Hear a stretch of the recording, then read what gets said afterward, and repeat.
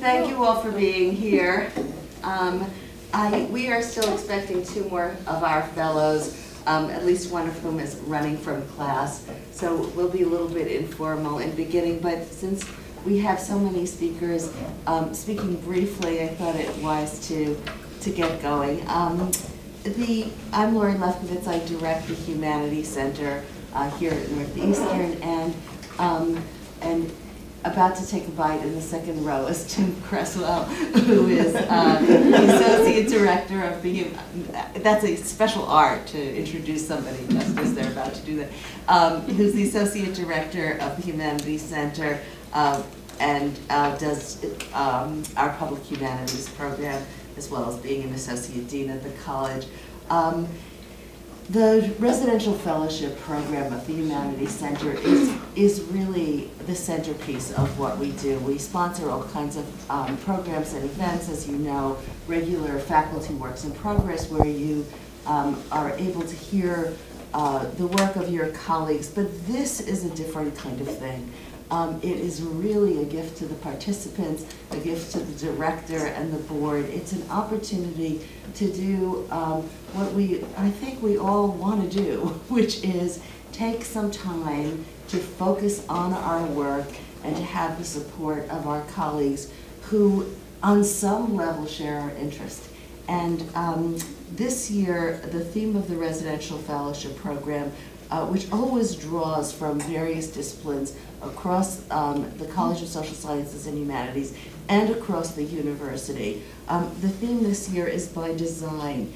And what we discover is that that is a kind of lowest common denominator, and it is not the lowest common denominator. That whenever you pick a theme like that, you watch the subject itself expand before your eyes. It's a kind of magic.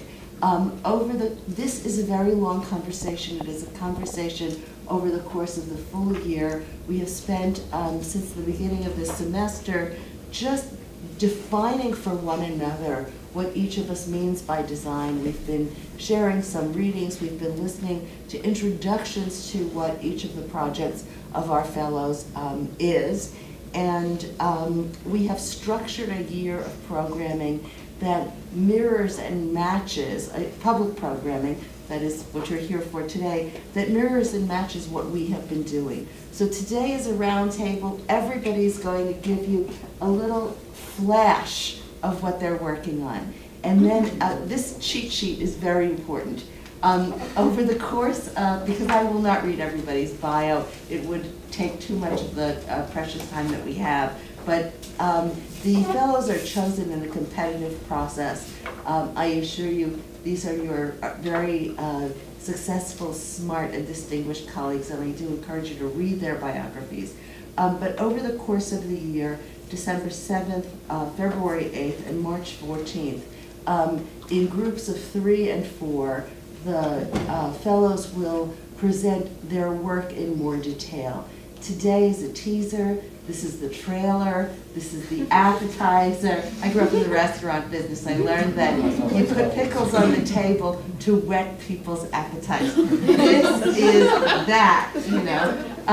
Also to make them thirsty because drinks are the most the most profitable part of the business. So I want to tell you as well that I'm just going to read the description, or briefly from the description of the call, where we said the appearance of design, fine detail, intricate patterning, evidence of planning is ubiquitous in nature and culture. This year's Northeastern Humanities Center Fellows present projects that are concerned with aspects of design, ornamentation, utility, aesthetics, creativity, emotion, rationality, and intention, as well as projects that theorize and question principles of design. And as we listened to one another talk, what we discovered are loosely 3 subgroups that are organizing the subsequent occasions that we will, publication occasions that we have, and we'll organize,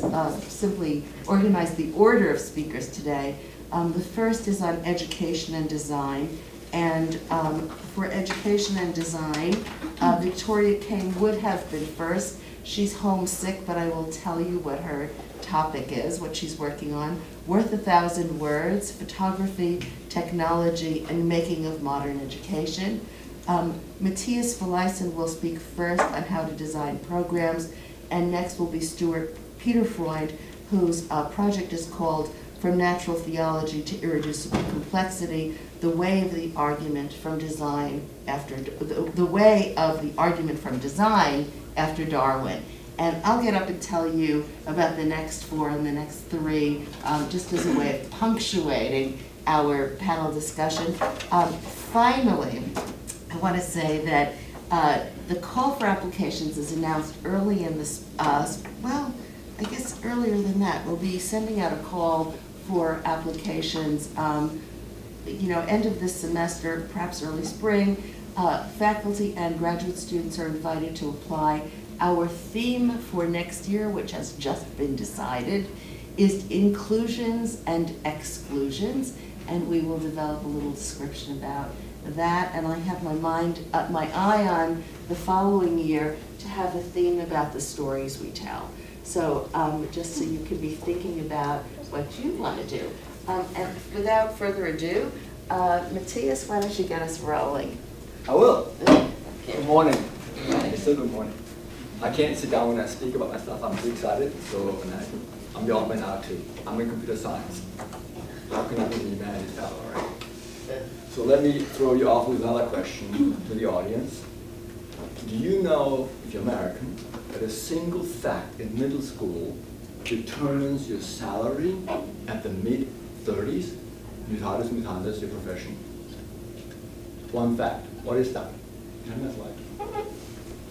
This one fact is how well you can do with word problems and turn it into algebraic expressions and functions. And the US DOED has known this for decades. They've had longitudinal studies in the 70s and 90s, and they have known that, and we try to work on this. And so it's the best thing you can do for kids. Work and stuff like that. How do I relate? Okay. How do I relate is roughly this smooth curve on the left side here up on the screen. That's my aspiration and my history. And it starts with a little red dot in the middle. It's me around 94, 93, teaching at Rice University. I was there for like 15 years. The freshman course in computer science. I volunteered, full professor, whatever, volunteered this course. And I had an insight that was devastating. We're horrible teachers. All of us, not just me. And we're horrible teachers because we teach a mimic me approach. Especially in this area that just mentioned, this idea of attacking world problems and turning them into some artifact. It doesn't have to be math, it could be something else. What we do is we stand up there and we give an example, and we tell the students to copy it. We make a slight variation of the example, and they say, go, solve it. And then as time goes on, we make slightly bigger differences between what we do and what they're supposed to do, and we hope for the best. That's it. And you see this in computer science teaching, you see this in math teaching, you see this in many, many disciplines that teach like that.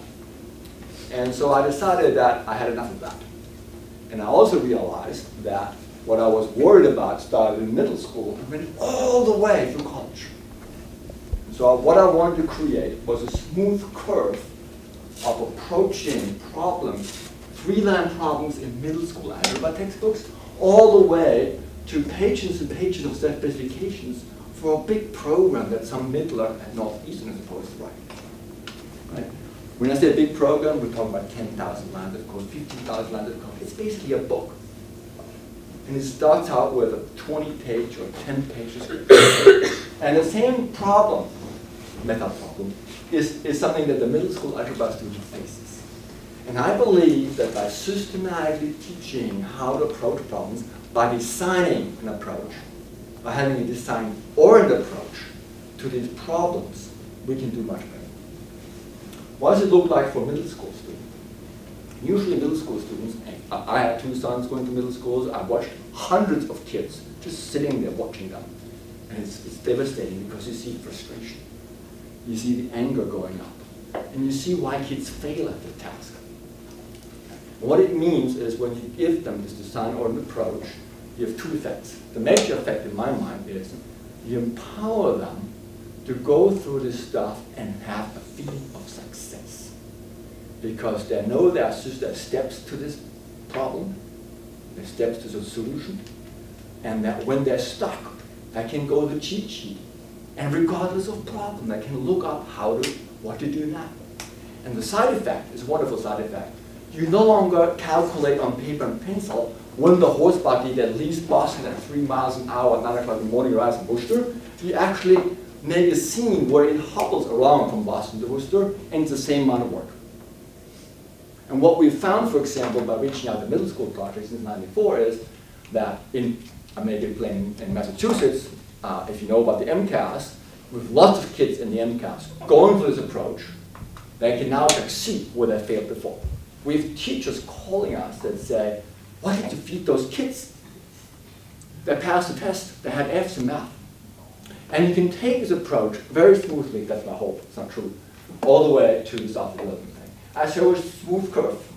It's not really smooth at the moment, it's a step function. A little step, discrete steps, but we're getting there. So this is for me a project that has taken 20 years of my life. I'm hoping to spend another 10, 15 years, maybe 20 years, knock on wood, on this stuff. And this year here is for me, this 1 year, engaging with other disciplines, is for me a chance to work a little bit on a hypothesis that has emerged from my work in the last 10 years.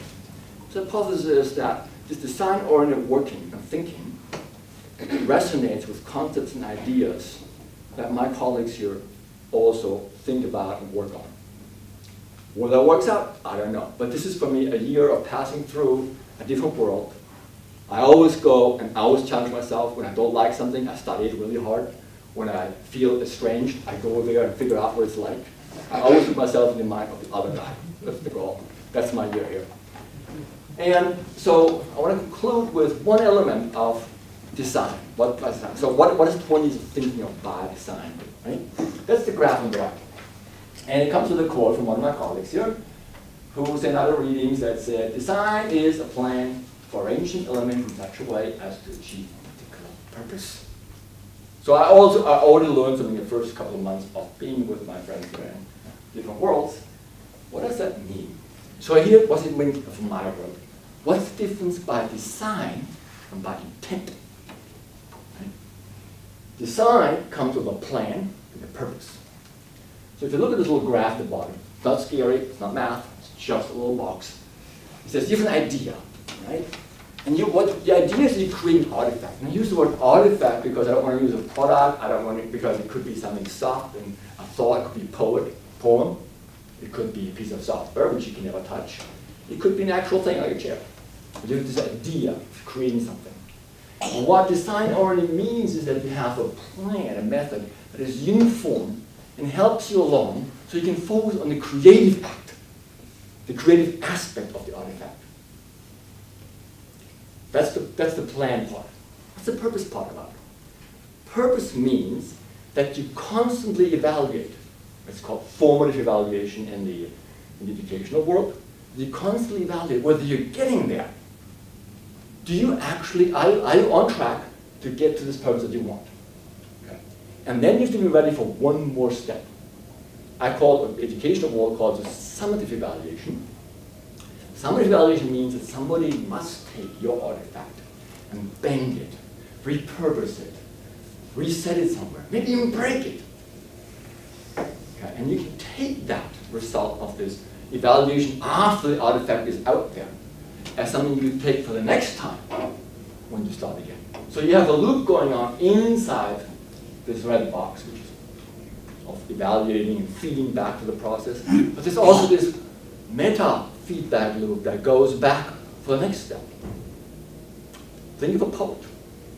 A poet as a form for poetry. That's not creative, but that's the scaffolding that you get from design-oriented approaches. Now you fill it with creative content. You formatively evaluate what's going on. That's the poet. Now the poet throws the poem over the wall. What do? You as a critic or an analyst, you take it apart. You bend it, you repurpose it, you break it. You break the intention behind it. That's design. Okay? You can think of it as politics. You can judge a politician by good intentions. Or you can judge a politician by good deeds. Evaluate what's actually going on. What did she promise before she ran? What did he do after he became a politician and acted? Right? There's two different things. Judging by intention, judging by result. That's my goal. Thank you. Professor Peter Freund. Well, I didn't know I was doing a prequel today, but since I am, I think I will subtitle my project, which is called Intelligent Design and Return of Entelechy, as the empiricist rises. But none of that.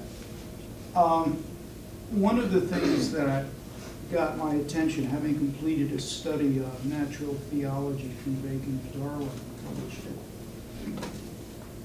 several years ago, was the intractability in the face of modern science of the argument from design its staying power. And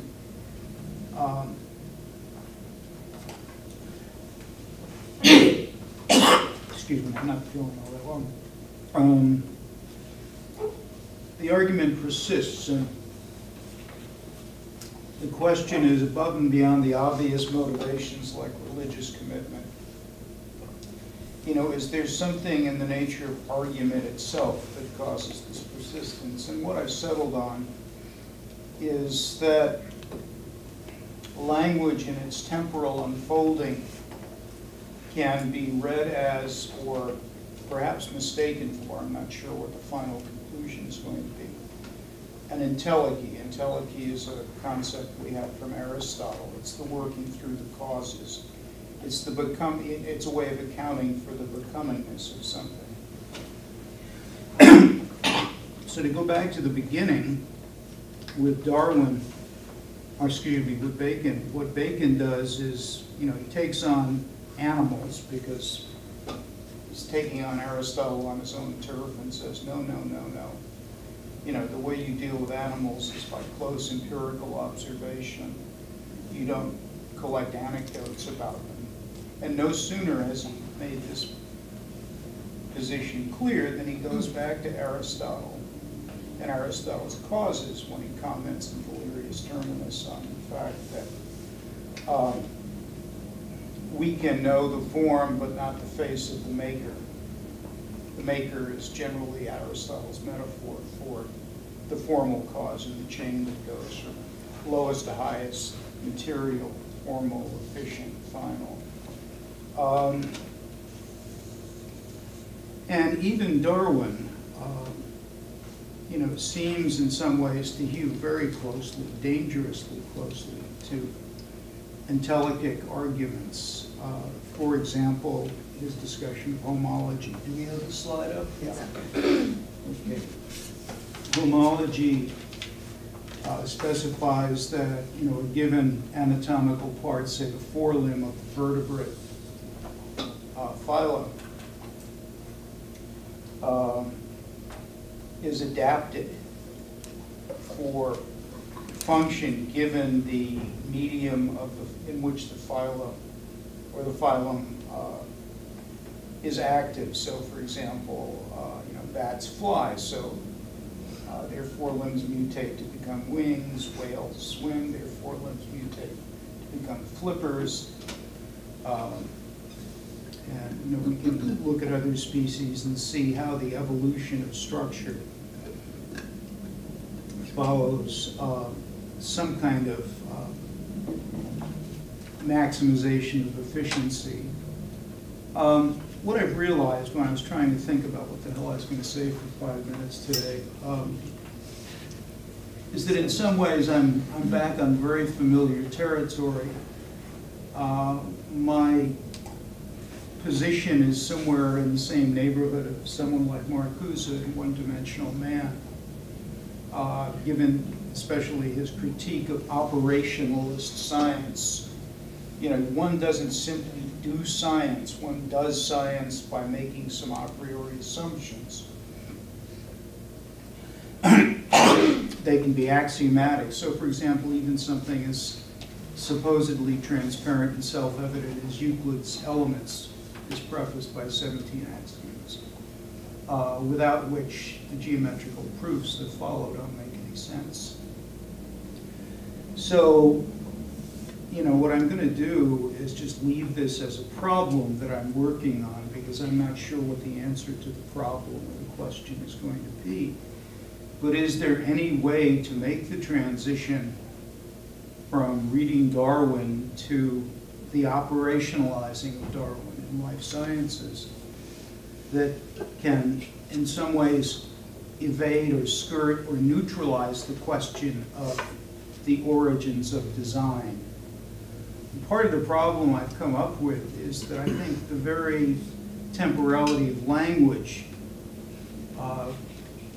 has the potential to create what I'm going to, for lack of a better term, call an incestuous relationship between temporality and causation. It may be that things really don't happen the way we write them out as occurring. But once we've written them out, doing that has consequences. One of the things that I point out in my inaugural considerations is that, having made his argument about evolution, Darwin gives it all back at the end in the tangled bank analogy, in which he observes that there is such a thing as a creator, and it's breathed life into one or several forms. We're back at Genesis 2:7. Can we get out of that circle? I mean, that's the question I'm posing, and I hope to come up with a more coherent answer as I go forward. Thanks. Thank you. I hope this is whetting your appetite for more elaborated presentations. And the next, so these two, and Victoria's working on textbooks, by the way, photography and textbooks. The next grouping are Professors Elizabeth Buchar, she's in philosophy and religion. She will speak to us about pious fashion, followed immediately by Emily Cummins, who is a PhD candidate in sociology and anthropology, whose project is on designing uncertain futures, building home and unhomely in Detroit. Benedict Jimenez, who's an assistant professor in the Department of Political Science, whose project is called Inequality by Design. And Charlie Lesh, who's a PhD candidate in the English department, who's working on the spatial rhetorical function of, wait for it, graffiti writing in Boston, Massachusetts. We're talking about Charlie's IRB and how hard it was for people to go and do legal access.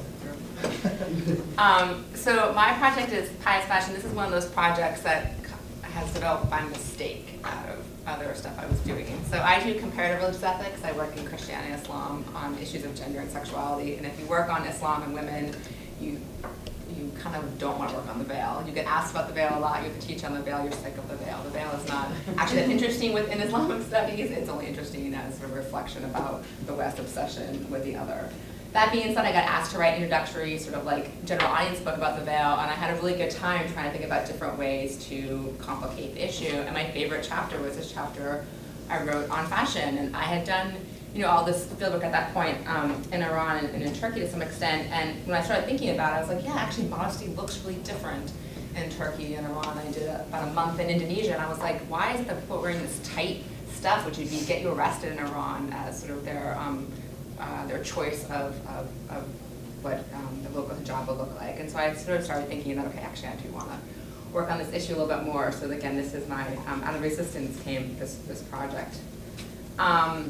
I'm in the urban, where were we going on? The urban spaces group instead of the creativity group, partly because I asked to be, but also partly because the three locations I'm looking at are all urban spaces. I'm working, it's a comparative study between Tehran, Iran, Istanbul, Turkey, and Jogja, Indonesia. And so part of the way women present themselves has to do with a particular urban aesthetic.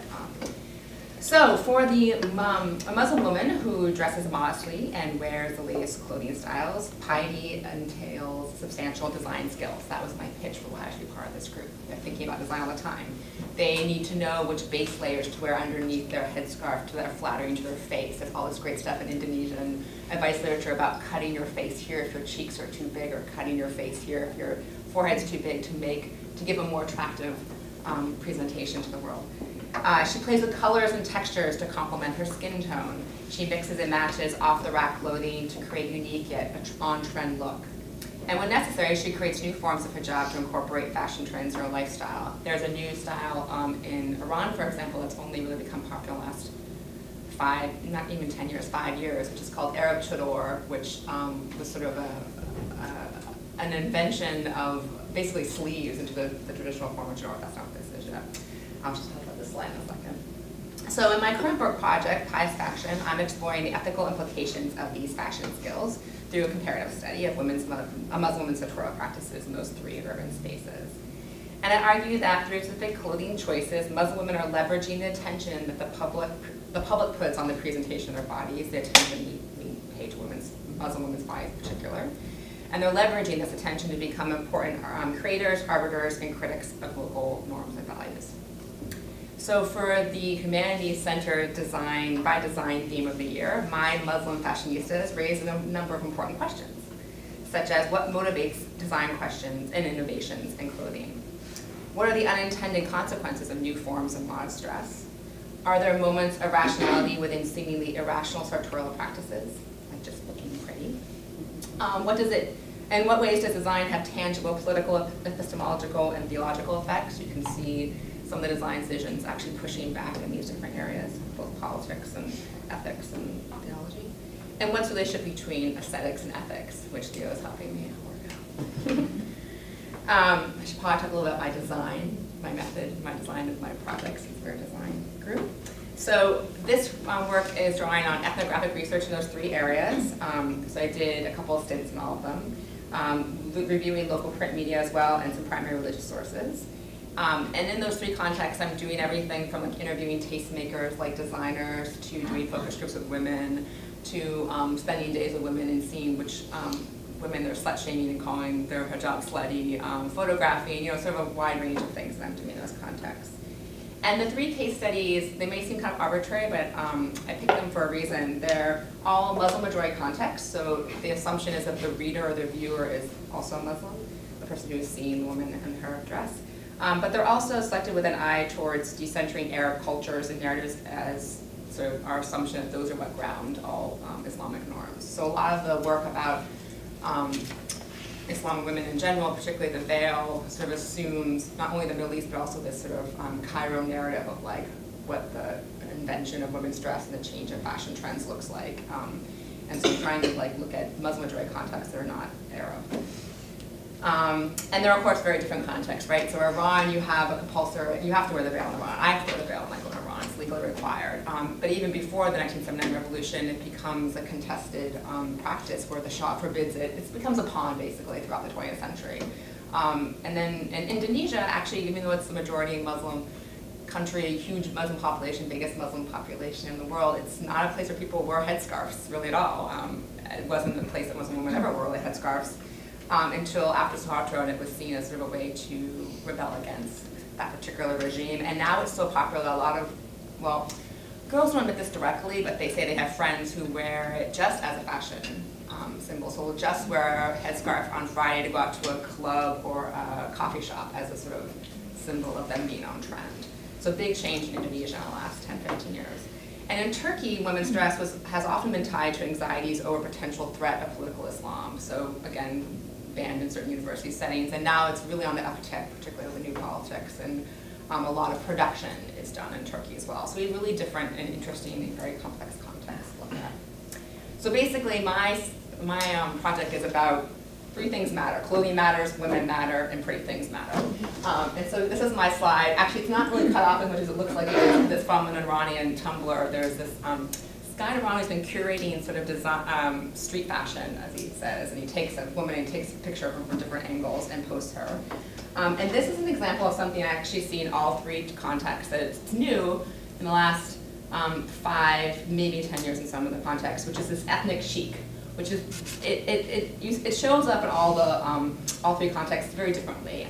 It plays on local production of cloth, so in Indonesia it plays on batik, as batik is getting celebrated as an Indonesian indigenous sort of cloth production. It also pulls in weaving and hand embroidery.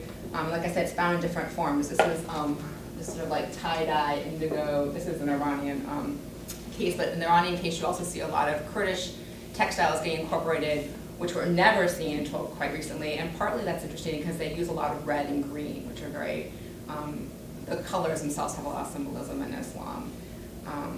And it went from sort of the bazaar, people bringing in textiles from outside of Tehran, to now it's in all boutiques and things like that. So this style is interesting because it doesn't, and some of the styles I'm looking at are kind of pushing on modesty boundaries through exposure of skin and body. This doesn't do this, right? And so in some ways it meets the aesthetic goals set by the religious experts. So in Iran, this concern with like not showing a woman's shape at all and covering her skin. I mean, only the ankles are really showing here and the wrists. So it's pretty modest in terms of those. It's living up to the expectations of the religious experts in Iran, the moralities police, and other powerful actors. But there's something potentially subversive about this because it's clothing that's privileging a Persian, an Asian, and a Turkish aesthetic of ethnic cloth over against an Islamic and an Arab one. Which in Iran actually has some really important political sort of ramifications. So I think I'm gonna stick to my 5 minutes. So that's my pious fashion project.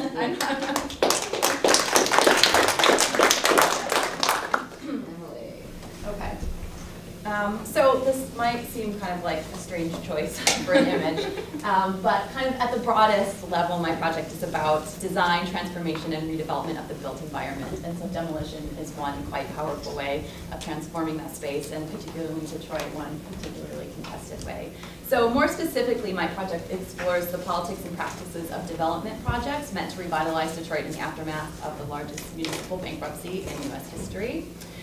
So based on 12 months of ethnographic fieldwork, which I did last academic year, so in-depth interviews, participant observation, participation with housing advocates, all of these sorts of things. My research kind of explores how desires and designs for a future city have shaped the politics of development in Detroit and how discourses of a future city reconfigure historically racialized geographies. So design plans as technical documents or architectural renderings are ways of thinking about the city and its future that circulate through the physical environment. So I think of design as working through urban spaces when it's leveraged by different actors who create plans or ideas that are intended to change urban space in some way. And so in this way, I'm kind of studying the literal ground where development initiatives are aimed, the subjects in their purview, and the actors empowered to circulate or enact design in different ways. And of course, people are differently empowered to do so. So in or kind of on this space, the design of buildings involved negotiations among different actors with different stakes, which is a process that's often very fraught. So the built environment and its shape and its design articulates with our social world, and that's where it kind of becomes a site that's very political, and also a site where people kind of construct and make meaning out of their lives. So in particular, I study housing and the home as a site of contestation over imagining a different Detroit, where plans for the redevelopment of neighborhoods, demolition of neighborhoods sort of collide with plans for luxury building in certain spaces of the city. And so I kind of conceive of design as both an active process of creating and changing things in the built environment, but also as kind of a speculative and an imaginative process where these sort of architectural dreams collide with very racialized processes of eviction and removal. So housing and home is a material in a political crisis, but also part of a subjective sense of feeling like you belong or don't belong to a redeveloping city and what place you might have it, either now or at some point in the future. And so interviews I did with, especially with victims of foreclosure and eviction, this sort of ideas about the futures and narratives about disbelonging to the future sort of figured really prominently, as well as sort of what home means to people in a physical sense, but also sort of in a more abstract sense of belonging to a city. And so place in the kind of physical sense matters really considerably. Tim Ingold's contention that landscape tells, or rather is, a story, I think is useful here as he kind of attends to the ways in which physical landscapes are felt by, in his terminology, dwellers, but people who are in the space, people who sort of feel it and live it. And so landscape stories are inscribed in people's and places, and so these landscape stories are an important part of my project, and sort of collecting these narratives was a big part of the fieldwork that I did. And so futures are part of an ongoing landscape, and so they unfold within the already existing landscape. So stories of the future are sort of always part of our landscape stories. So there's a kind of privilege in being able to think about the future and to project yourself into it in different ways. So I think temporality is important here, and so all of this kind of future making stands in contrast to a kind of presentisme, as the historian Francois Hartog has called it, which is to kind of say this moment where the lines between past and present and future are blurred. It's sort of a space for the precariat, as he called it. You're sort of suspended, and the future, in a sense, is foreclosed or sort of disappears in different ways. And he sort of talks about this with figures like refugees and immigrants and sort of those we think as the most precariat. But I think a lot of this applies to the sort of organized urban in Detroit, the sort of surplus urban. So in a way, it's a kind of a lack of mobility. So design, or kind of the idea or the ability to change what a space means or will look like, means something very different to architects or planners or sort of authors of redevelopment plans than it does to residents who sort of feel like their physical space is kind of pulled out from underneath them in a way, or demolished very spectacularly in front of them in different ways. So also sort of the last piece of this is that I kind of study social movements or urban social movements where the sort of redesigning the city space in certain ways opens up a site for more radical politics, especially for housing advocates who kind of seize on certain critiques of particular futures to point out how these exclusions are sort of being reformulated and to sort of point out who is being written out of plans for a future city. And so they sort of draw attention to the struggles that have yet to be fought today in an effort to make Detroit a more livable city for the majority of residents. And so this is where activists understand the built environment as very central to their concerns, and sort of they understand how global processes shape their experiences kind of locally. And in particular, I'm sort of talking about the design and implementation of financial instruments like bad mortgages, and the sort of transnational property speculation that works through the built environment that has really drove the infrastructure, and in particular the housing crisis in Detroit. So urban planning in its sort of technical or anti-politics approach, as some people have called it, sort of aligns these ideas of social position and social privilege. The future in this rendering is just an open sort of blank space, the next frontier. But as we know, that's not exactly how it works in Detroit, or anywhere for that matter. So I'll stop there. Thank you.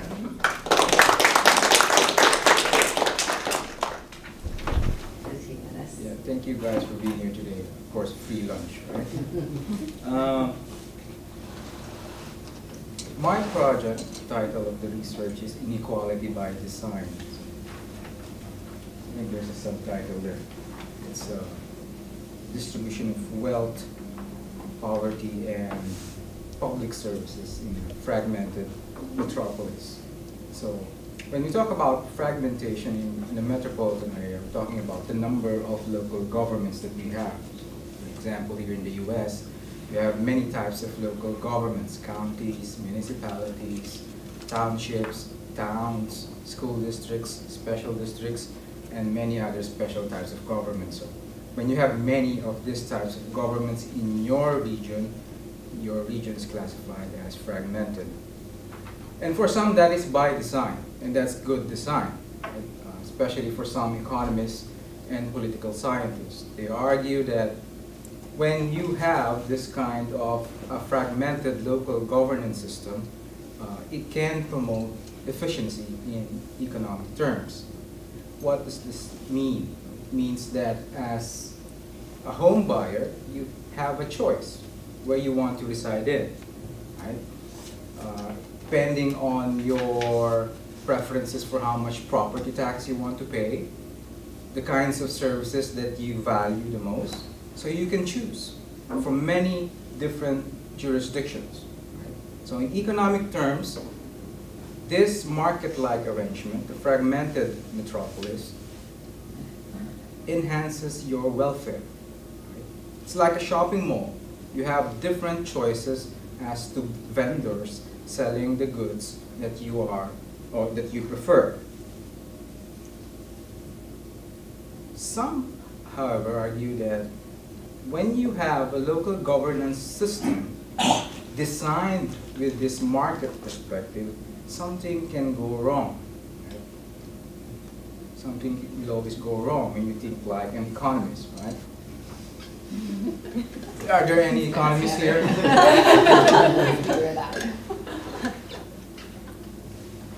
When you choose where to live, right, it's not really just about the tax and service package that you prefer, that you decide.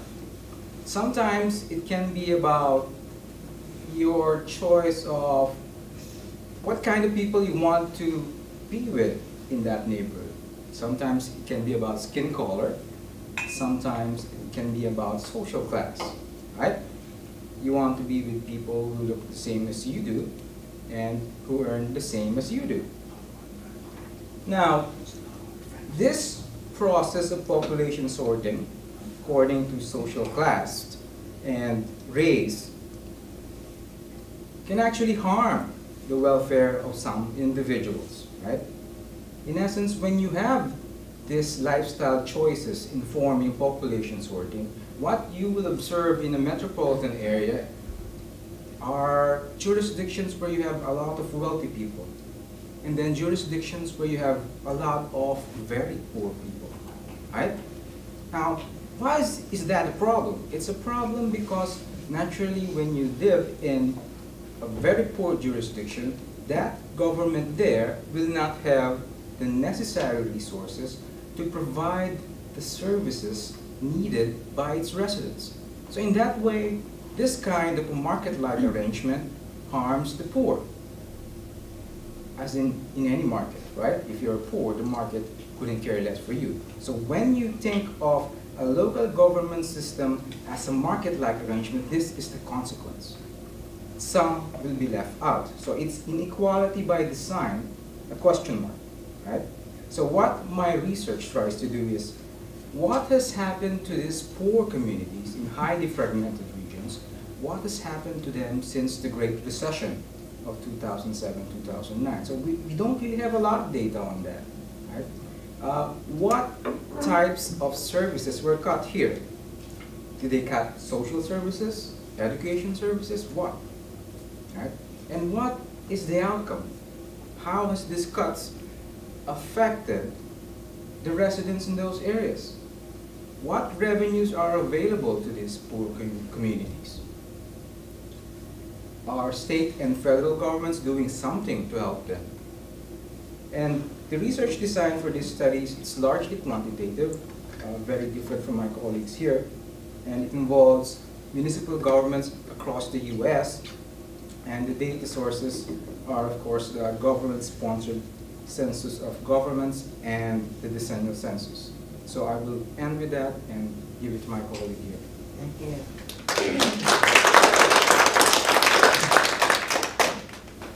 I apologize that we don't have two screens. This has been an ongoing problem this year in this room. Charlie. So my image is the outside of the bathroom stall in the Harvard Square neighborhood of Cambridge. I felt confident I would be the only person with an image of a bathroom here today. Where's the bathroom? Where I can't say. So the bathroom is a fairly well-known spot for graffiti writing in that the owner has essentially ceased buffing it. Buffing or the removal of the writing. So in essence, redesigning the space as a space for writing along with all of the other standard activities that occur in bathrooms. So I want to start off with a brief overview of my project, and then I want to end with a few central ideas of my thinking in relationship to design. So the writing studies component of, so I study composition and rhetoric in the English department, and the writing studies component of my project is thinking of what I'm calling the spatiality of genre. So the ways in which genres of writing can produce real and imagined social spaces. So I want to think of genre not as ossified elements of a text, accentuation, introduction, all these things, but as spatially productive social action. So I want to think of graffiti as producing spaces, different types of spaces throughout the cityscape. To get to these types of questions, I've designed ethnographic methodology sensitive to the already existing circulation of text within communities of graffiti writers. So like a lot of ethnography, it's difficult to really pinpoint when it started, and it's still very much ongoing. But in a roughly 18-month period, I've conducted interviews with retired and active graffiti writers from the Boston area. I've explored the city, all parts of the city, and taken photos. I've circulated a black book, which is a type of community sketchbook within graffiti communities of graffiti writers. And I've worked as a participant observer, so taken extensive field notes. And in this type of study, I've really become kind of acutely aware to the role that design playing and the types of things that design thinking can contribute to my project. So design thinking is attractive to me because it allows me to more fully articulate the rhetorical function of graffiti writing in designed urban spaces, so the way it's interacting with the spaces in which it's producing. So as a resistive writing practice, or what I would call a resistive writing practice, I want to argue in my work that graffiti writing interacts with design spaces in politically meaningful ways. One of the readings and one of the definitions we've kind of tossed around of design, which Matthias actually alluded to earlier, is, quote, a plan for arranging elements in such a way as to best accomplish a particular purpose. And I think this is a really useful, if slightly incomplete, formulation of what design is, because I don't think, and I don't want in my work for design thinking to cease at the level of production, so design. But I'd rather include the ways in which users of the systems that have been designed interact with those systems, and Jillian's work touches on this certainly. So I think of Desartaux walking through the city and mentally remapping it as a useful formulation here. I'm interested in my work in how individuals engage in rhetorical activities like writing that resist or draw attention to design, draw attention to the condition of spaces having been designed, of particular systems, spaces, institutions, etc. So, and I want to kind of conclude with a couple of key points on design. So in relation to design, my project argues that graffiti writing operates on really three levels. One is that graffiti, as a heavily stylized rhetorical object, is designed itself. It's a compilation of elements intended to produce some effect. So that's a sort of rhetoricality of graffiti writing. I also want to argue that graffiti writing interferes with other designs by reclaiming spaces for different purposes. So obviously the bathroom being a key example of this, or one key example of this. In this way, it works as much as a redesign as design, in that graffiti writing necessarily exists in spaces having already been designed for other means, right? So you talk to a lot of graffiti writers, and they argue that graffiti in spaces that allow it is not actually graffiti at all, it's something different, right? It has to be in a space that it's not intended for, which made IRB a little tricky. And the third point, and this one is the one I've really been thinking about a lot lately, and I think it's in some ways the trickiest, is that graffiti writing is able to draw attention to the fact that the spaces in which it exists are designed for other purposes. Drawing attention to the material and imagined designedness of urban spaces. So I'm thinking a lot about what we talk, or a lot of disciplines define good design as design that it kind of erases the markers of its own production, design that you forget was designed. So we only have to watch like an Apple event talking about the iPhone as an extension of the body to really understand this, right? I'm interested in writing that disrupts that naturalness of design. Writing that makes us very aware of the social behaviors and actions that are intended to exist in particular spaces. So design disruption. So I think I'm going to end it there because I could keep going on and on, but I'm going to try really hard to stay to 5 minutes. So that's where I'm thinking, and thank you all for coming. So we have three more short presentations, and then I hope we'll have about 15 minutes to engage the rest of you with our larger conversation. The last three speakers are, loosely their projects are about creativity, creation and design, aesthetics, and play in relation to design. The first is Associate Professor Theo Davis in the Department of English, whose project is called Determinism and Unpredictability in Naturalist Fiction. Then Andrea Parker, who is an assistant professor in the College of Computer and Information Science, and in Bouvet, whose project is called Designing for the Qualified Self. I've been blocking you, with apologies. And finally, Gillian Smith, who is in the College of Arts, Media, and Design, an associate professor, and in Computer and Information Science. We have a lot of these cross-college fellows here. And Gillian's project is called Understanding the History of Generative Design, Uncovering Themes in Procedural Content and Generative Methods Across Media. Yeah, this one was a mistake. Give us a lot. It'll be fun. Yeah. Theo. So I just want to start by saying that the piece I wrote for today, it starts talking a little bit about my ideas about naturalism. Because my proposal for the seminar is to develop a project on naturalism, which is a form of American literature. And then I kind of expand it more broadly, and I do talk about some other work that I'm engaged in, because the real interest for me of the project I proposed is as an opportunity to think in some very broad terms about the way that the humanities have tended to operate in the past several decades. And I'm kind of working on developing, I don't know if I actually don't want to use the term methodology, but maybe a voice that's appropriate for a different kind of critical writing that I'm trying to develop at this point in my career. It does, however, pick up on the reality that in both of my previous book projects, the question of not what it means to read or what it has to mean to experience the text, but what it can mean, and how people have thought about the value and specificity of certain ways of engaging text. That's always been a really important concern of mine. It's why I tend to write about criticism more than most critics do. And I'm still in some ways pursuing that same question in the work I'll talk about today. So on a surface level, naturalist fiction, a late 19th century offshoot of realism, is preoccupied by theories of social, environmental, and biological determinism, in which persons are seen as unwitting results of the conditions into which they are born. This would not count as designed in the strong sense of an intentional agent controlling their lives' outcomes, but in the novels, the world is over and over presented as having a structure in which both historical and natural factors interlock to control and thus design characters' fates, such that individual choice and the ability to shape a life are presented as largely fantastical or absurd notions. Such novels are, however, equally preoccupied with ways in which persons are capable of unanticipated and surprising actions and transformations, although these usually seem random or anomalous rather than intentional. The result is a peculiar combination of sort of illogical and unpredictable events and the sense of overall dominating structures and control. Not surprisingly, given this kind of odd setup of naturalism, some of the critical discussions about naturalism have been really central, orienting ones for the whole field of studying American literary criticism, particularly the way that we have been trained to think about literature in relationship to what one might call the social real.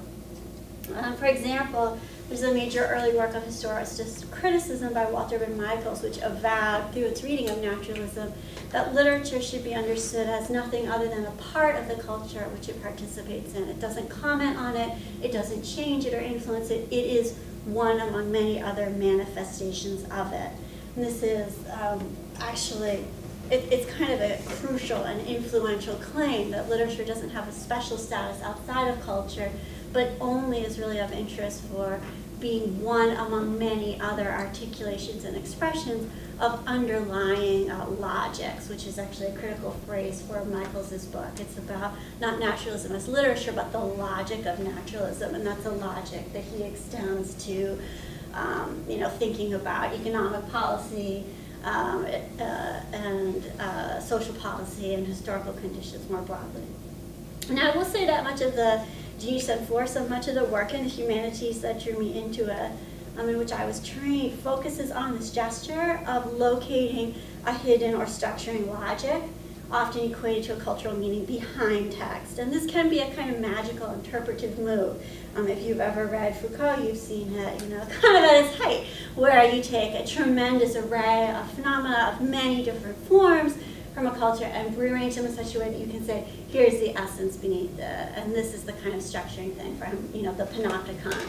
Never built, but it's the essential structure on which all of modernity is built, and it's like, we've done it. So, however, this kind of reading process, and central to Foucault, but in my discipline, naturalism is a central site for this kind of work's genesis, really. However, this uncovering of hidden logics or designing principles has struck some critics as less urgent in the past years, and yet it's unclear what can replace it with anything like that power. Personally, I would tend to caution against the urge to turn criticism into a project of what is called surface reading. You can tell by my tone when I think of that. Or is the analysis of textual and historical objects in ways that cast off the engagement with the text themselves, suggesting they're obvious, what they mean is written right on the surface, and in some way they can just be assembled or presented and known as objects that don't demand some kind of deeper kind of interpretive work. That seems like the wrong response to this feeling that we've had enough Foucault, now we can just say, there's a detective novel, nice. I actually think that it's an interesting kind of claim made by the critic Jonathan Crary. He said in an early polemical book, 24/7, one of the things that he says here, and this is a quote, "We are now in an era in which there's an overarching prohibition on wishes other than those linked to individual acquisition, accumulation, and power." Now, I know taken out of context might be like, really, like, good for him, but if you take up this notion that he puts forth that there's a kind of urgency in this particular cultural moment to say, somehow there's a restriction or an increasing limitation on, as he puts it, what kind of wishes are accepted in this culture. What I find interesting about that is it suggests that there's a kind of need to focus on the terrain of individual activity. Even for him, it's a very important notion, how one's life is actually spent in the moment as a zone of kind of politicized battle, I would say.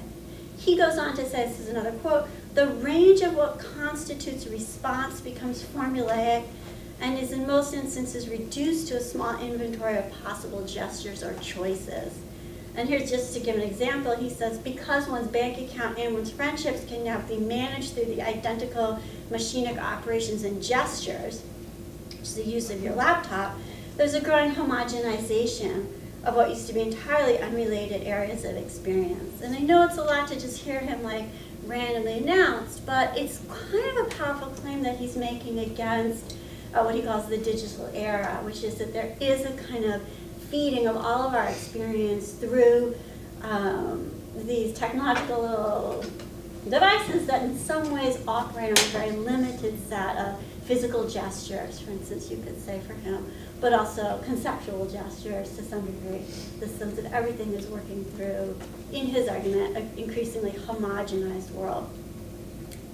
What I take from this is a really broad suggestion that there's a kind of need in this culture, less for a critique of the underlying meaning of historical formations and more for the expansion of a repertoire of ways of responding to life and even of moving in sensitive and creative ways in relationship to the different phenomena we encounter in our time. It's a kind of shift from saying there's an imperative to penetrate the underlying, structural cause or ideological foundation of our experiences, and more a kind of call, I would say, in his work, to expand and even intentionally cultivate certain changes or even flexibilities in our mode of responding to the things that come upon us in our own lives. And arguably, for my work, in what we read. So to me, this strikes me as kind of an opportunity to think about work in the humanities, which has, after all, carries with it a kind of history of making claims for its distinctive ability to speak to the texture of human experience, let's say, and to pick that up and try and, I would say, develop and even revive modes of criticism which would focus on the specificity of one person's engagement with a text or what a particular text might make possible for a reader, which is a different kind of question than locating the underlying sort of meaning or structure of that text. It's more about expanding and kind of cultivating an aptitude to respond creatively and even intentionally to text. So this is sort of what I'm interested in doing as a critic, is sort of purposefully cultivating what I might call an angled use of a text, where I pick up a text to discuss something that I feel needs discussing, rather than in some ways to feel beholden to the idea that it's going to be explicated ultimately by its resituation in some logic of its own time. Now, I do want ultimately to develop this argument in relationship to naturalism, but I am also working on it at the moment in relationship to two other projects, two essays that I wanted to mention, just to give you a sense of what this would actually mean in practice. One is a piece that's about Emerson's attempts to find a way to use and engage the world, to make it handleable. And he speaks quite famously in one essay about the unhandsome quality of our lives, being that everything slips through our hands. So this idea of a yearning to be able to handle, to touch and hold on to life in some ways, quite urgent to Emerson. But he tries to do it mostly through a very strange combination of abstract and concrete language. Concrete but chopped up into such little pieces that it's strangely, I wouldn't say illegible, but it's hard to say it depicts life in a clear way. What I'm kind of interested in is how there's a violence that comes out of Emerson's writing from both this kind of deep urge to find a way to sort of grapple or hold on to experience, and the inability to find language that helps them actually do that satisfactorily.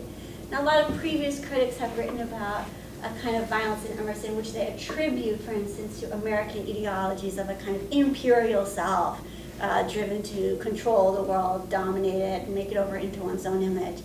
And you can see there's an overlap here, but what I want to emphasize is not, oh, so Emerson's an instance of this kind of ideological truth, but rather, look at how his work portrays in a kind of painful, stark way, that kind of violence emerges from a mind that's unable to actually take hold of anything. That domination comes from, basically, I think, of profound helplessness in Emerson.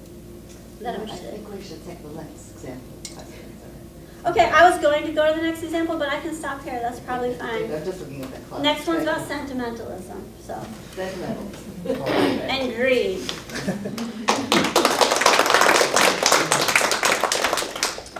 Okay, so I think my project kind of picks up a little bit, I hadn't noticed this before, but on what Theo was talking about in terms of avoiding sort of a reductionist approach to finding the essence of something, to taking an approach that is trying to actually add dimension and sort of, create and expand the conversation. So my project looks at how we can design technologies that help people reflect upon their past as a means of supporting positive health-related behaviors in the future. So, for example, increased physical activity or healthy eating practices. So the quantified self movement has gained tremendous momentum. How many people have a Fitbit or other kind of activity monitor? Yes, okay. So journalists have covered this movement extensively, and there are people who sort of explicitly participate in the movement and others who are implicitly included. And this movement has been studied by researchers in disciplines as diverse as sociology and computer science. So the quantified self movement is a label given to the use of devices and apps to measure information, quantifiable information about our behaviors and our bodies. One major goal of these technologies is supporting self-understanding. So quantified self-researchers explore how seeing quantitative visualizations of our data, so graphs and charts, for example, of what we are doing, can help us to better understand what it is we do and make changes for the better. So like I mentioned, the Fitbits are one canonical example of tools that help us monitor how many steps we're taking, the calories we're burning, and receive feedback on how well we're progressing towards our goals. So my work questions what's lost with this quantified self-conception of behavior monitoring.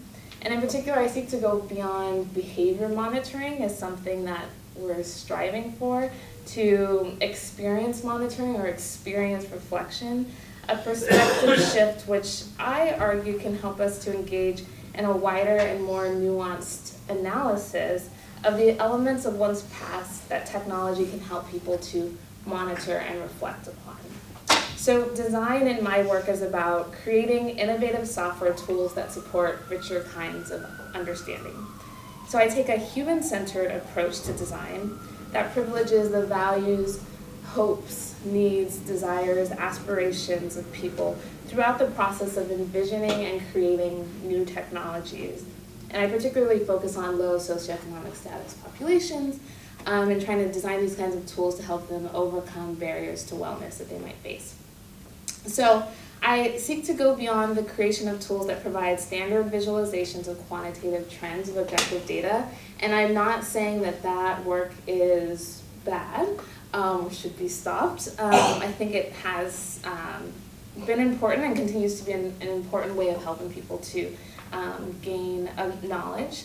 But it represents a very narrow view of the potential design space of technologies that can help people reflect upon their experience.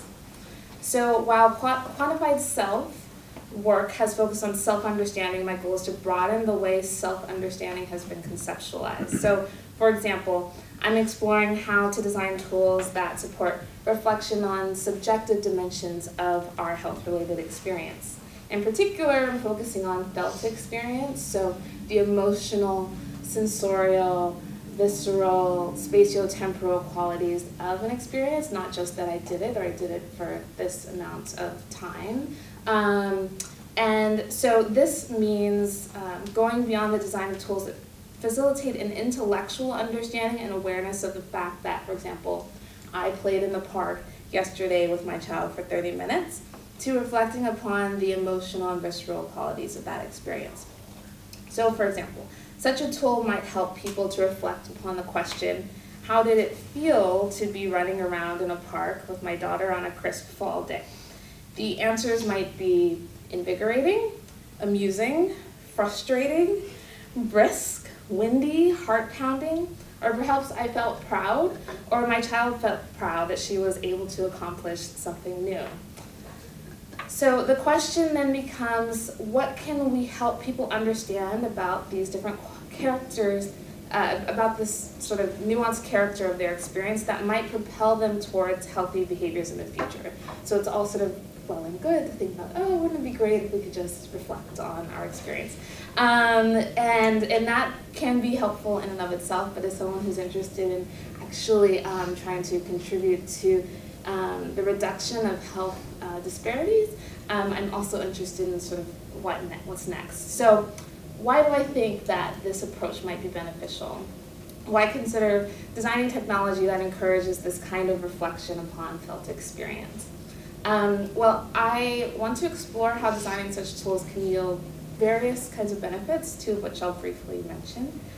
First, I want to explore how designing for this richer reflection on experience can help people to develop important socio-emotional and cognitive resources. So, for example, in the past, I've designed technologies that help community residents to share their stories about how they have overcome barriers to healthy eating through photos, digital photos, through audio stories that they share on their cell phones and that are visualized in interactive displays in community centers. And these kinds of tools, through my evaluations, we found have helped to inspire a sense of hope, have triggered feelings of inspiration, a sense of togetherness, I'm not alone in this.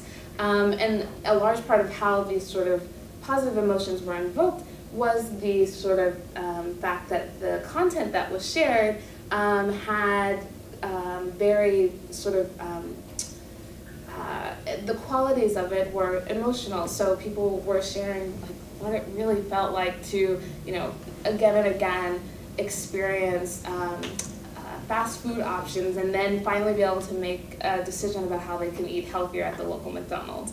Or one woman shared a story about how it felt to remove 50 pounds from her body. She says she doesn't say that she lost it because if she lost it, she might find it again. And so, like, yeah, sort of studying how that kind of evocative content can be beneficial. Something else I'm interested in drawing upon is positive psychology research on affect and reflection on positive past experiences.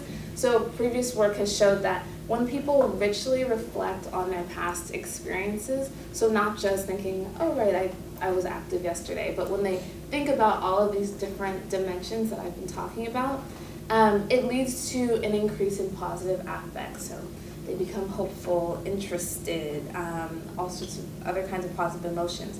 And the experience of these positive emotions primes people to be able to do important things cognitively. So for example, it helps people be more likely to be able to step back from a problem and creatively imagine how to overcome challenges. So this is why when you know, if you're doing class activities or you're in brainstorming sessions, getting people in a good mood is really important because they can think more creatively and have more hope that they're actually going to succeed. So tomorrow I plan to bring chocolate to my class because I'm doing a brainstorming session.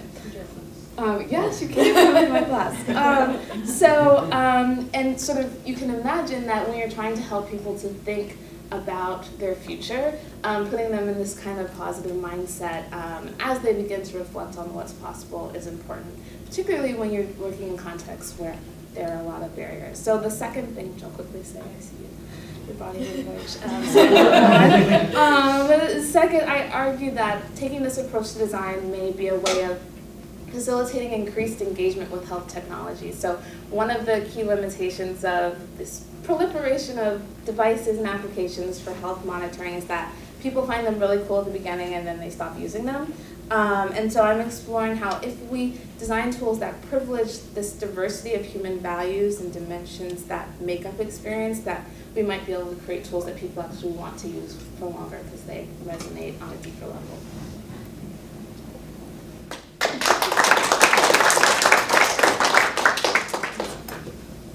All right. I'm pulling out my phone because my notes are on my phone, not because I'm just like texting.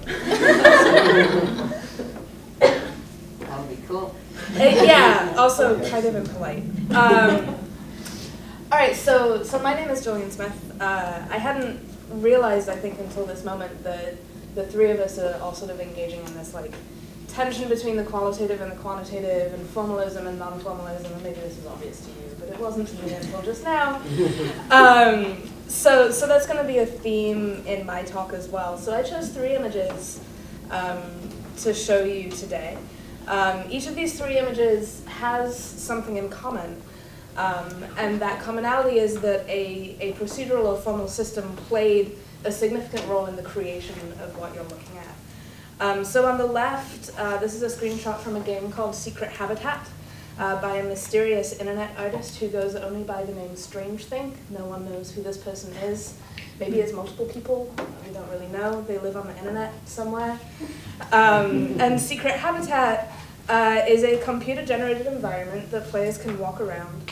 It contains a computer-generated set of art galleries that you can explore.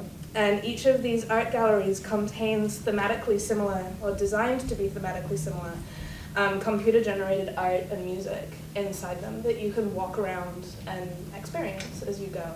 And each room of each gallery is very clearly containing art that's produced by the same kind of algorithm because they're sort of stylistically similar, like there's obvious thematic connection, like it's by the same artist, I guess. But then each gallery also feels distinct from another. So I strongly encourage people to download and play it because it's a fascinating aesthetic experience to have.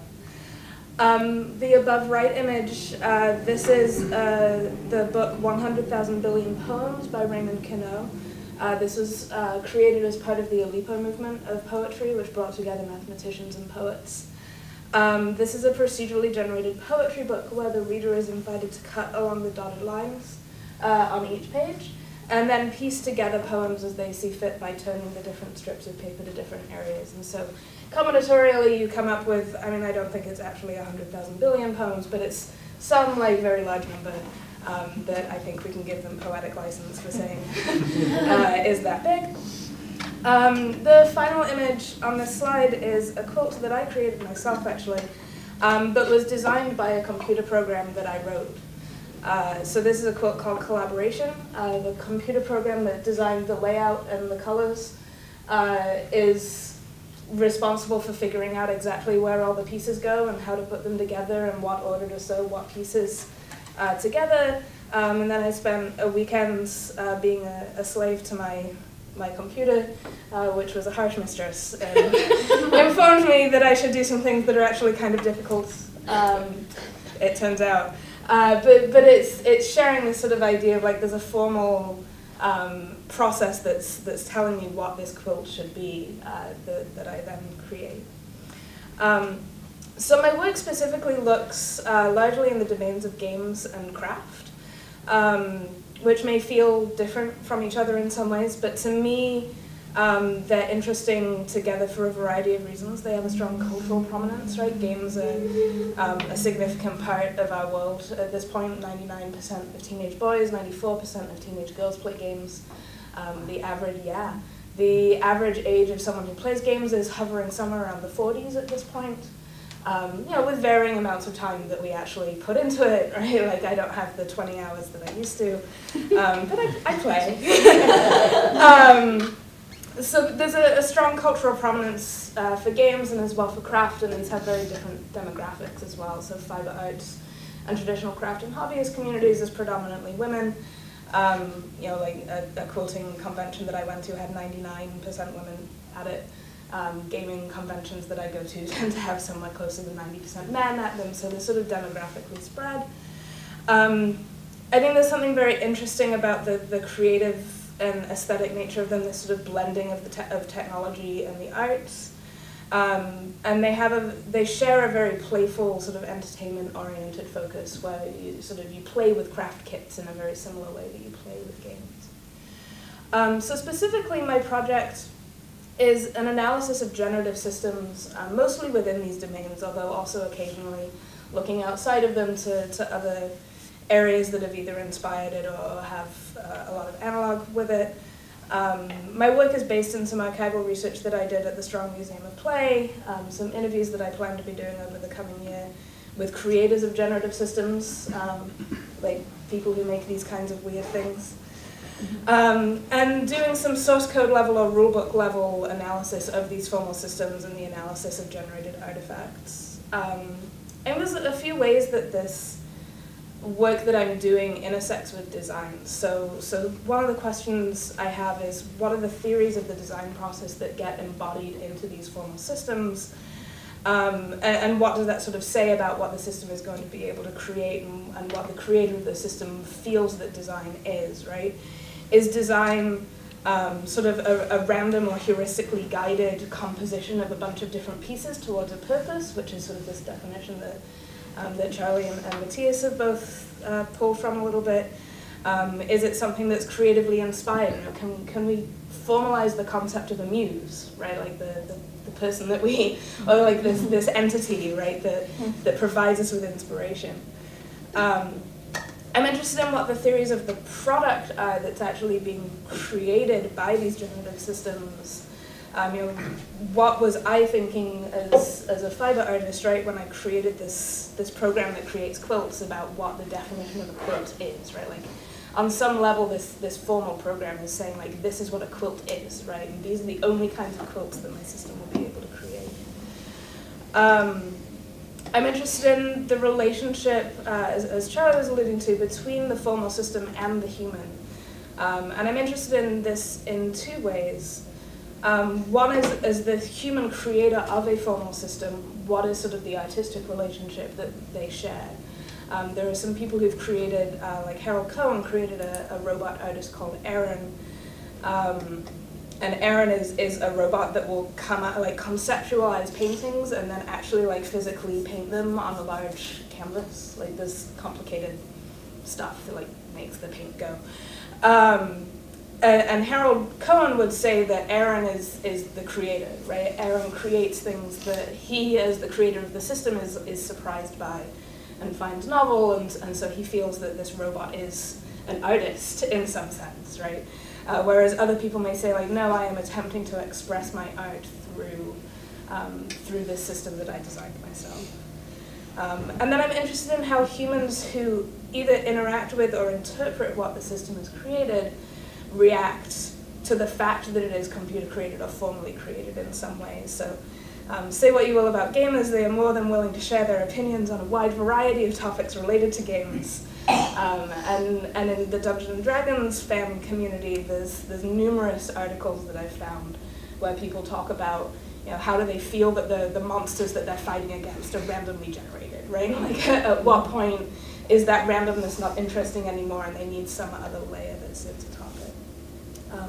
So I want to give a little bit of time, but I guess I'll close by saying sort of I've been talking about this sort of like very formal definition of design and very quantitative approach, but like Andrea, I feel like one of the most interesting things that comes out from this kind of work is being able to look very explicitly at what we lose in the formalization, right? So when we build models of synthesis from models of analysis, we lose something on the way, right? What some people may sort of call the creative soul of a piece, and we lose this sort of romanticism of creativity, and so I'm interested in seeing sort of gaps within it as well. Thank you.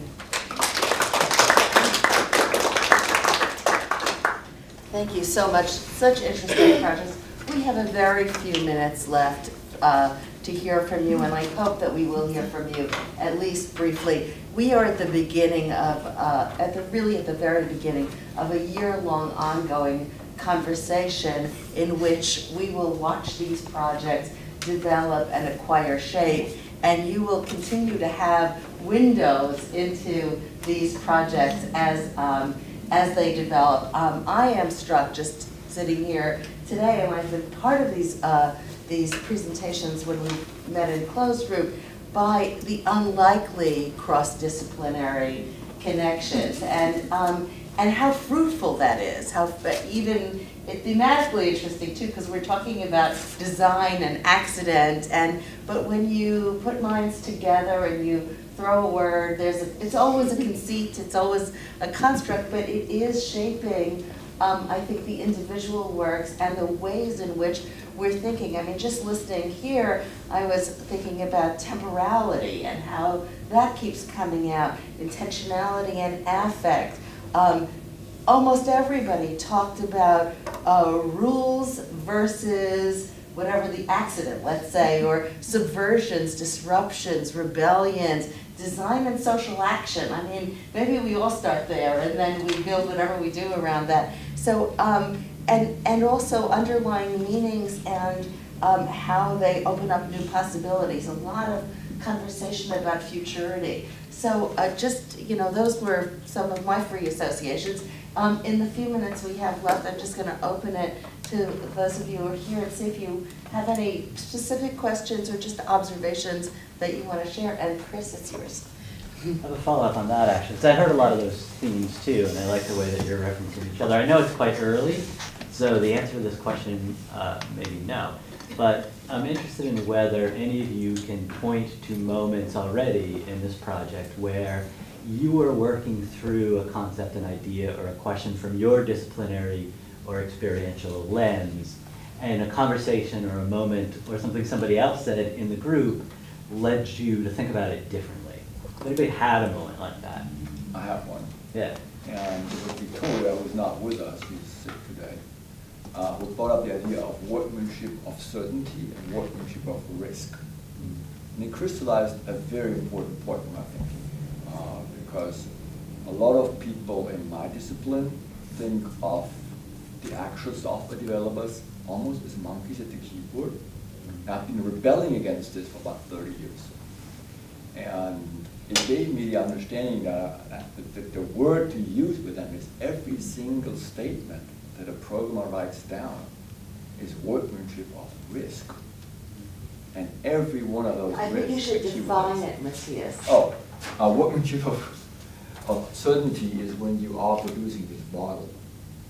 There is almost nothing that can go wrong. We have a little stamp, it stamps out this bottle, and it looks the same. All these bottles look the same. If you craft this table, or if you design a home, and you bring in workmen to execute your design for you, just a few of those craftsmen mess up, don't design, then your home doesn't look what you imagined it to look like. That's workmanship of risk. All art is risky. And it has to go all the way down. From the person who has this big conception all the way down to all the participants who contribute. So I've been using the slogan that even programmers design, which has gotten me some ridicule in my community. Now I can say workmanship of risk. And actually it is not just a change of terminology, it really is a change of perspective. I like this very much, this connection. Conceptually, such an interesting thing. I'm going to point to you, Liz, because I know you to cross-fertilization. I have a specific question, if that's right for Andrea. So in discussions around this calculable body or this non-quantified body, there's been a lot of resistance in the sense of people talking about the way in which those sorts of design elements allow surveillance and, top-down and linked to insurance companies even, like, and I would have thought that would be sort of doubled or tripled in the populations you're talking about, where you're talking about already marginalized people potentially sort of attaching themselves into this network of information, even if it becomes emotional and qualitative rather than highly numerical. Is that something that worries you? Yeah, so I'm really interested in this question, and so two things. One is a next project that I really want to do is looking at digital workplace health interventions for low-wage workers, because I think that touches on this a lot. Sort of all of the incentives that employers provide for you to sort of give them all this data about yourself and how well you're complying with what you should be doing to live healthy. Right, exactly. So in my work, I haven't encountered much resistance because I think I mentioned I take this human-centered approach to design. So all of the tools that I create are co-designed and co-built really with the communities that they're being designed for. So they, throughout the process, have a say in how they feel like these things should be created. And they're sort of, the goal is that they're owned by the communities, and the families that we give them to are, that they're the owners, and that they have a really clear picture of who is getting the data, who the data is shared with. So I think that's one way we address that. But it's such a huge issue, and I think in some of these are all the tools that I design are sort of used only by lay people. When we start talking about systems where you're sort of transferring data to healthcare providers, or it's going outside of the community, then those issues certainly. So no worry. Any final words from any of you on?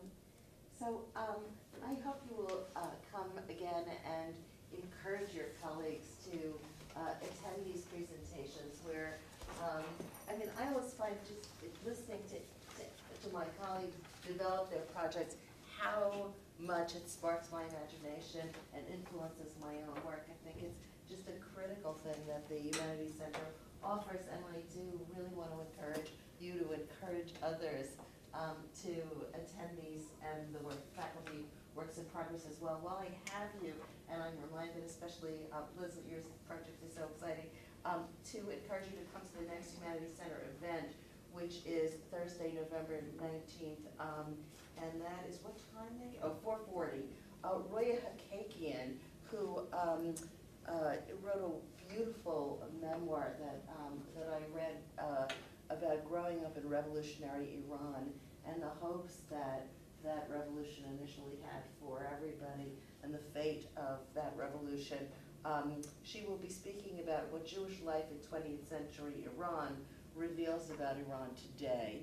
I can't imagine a more timely topic, and she's an eloquent writer, a journalist, and a lovely person. So